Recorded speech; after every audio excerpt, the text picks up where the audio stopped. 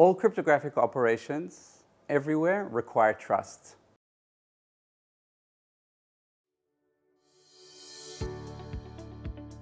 In today's digital era, we're collecting more and more data about our businesses, about our customers, about individuals.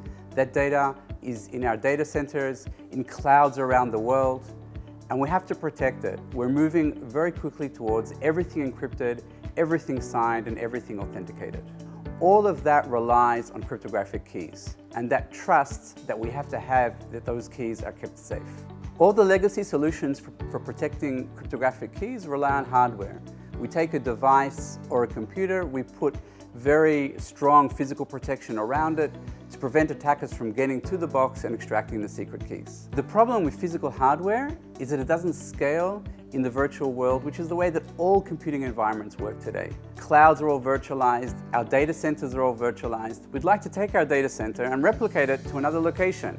We'd like to move to the cloud, to be in multi-cloud in different cloud scenarios. In all of those, everything is virtualized. When I have a physical anchor, a physical box, suddenly it won't work anymore when I try to replicate it elsewhere because I don't have a copy of that box over there. So at Unbound Tech, we've developed technology that enables us to protect cryptographic keys in software only with something that is based on deep science that has been researched for decades in academia.